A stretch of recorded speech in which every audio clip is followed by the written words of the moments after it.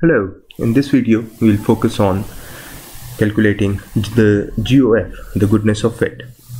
Now in order to calculate the goodness of fit, one would need R-square value, or rather values in your model, and then ABE values from your model.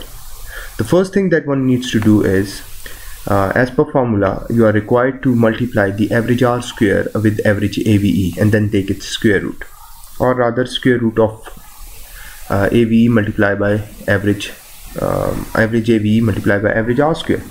So in order to do this, first thing, we take the average R-square. So in Excel we will just type the formula is equal to average and then select the numbers, press enter. Similarly for ABE, average, and then select all the ABE values, press enter. Now we've got the average R-square and we've got the average ABE. Now in order to add this to this formula, you press is equal to SQRT, which is our formula, then average R-square multiply by average ABE. We press enter and we get 0.607 or 607. Now this value has to be greater than 0.30 in order to make sure that you get a goodness of fit. Thank you very much. I hope that this video would have helped you understand how to calculate goodness of fit.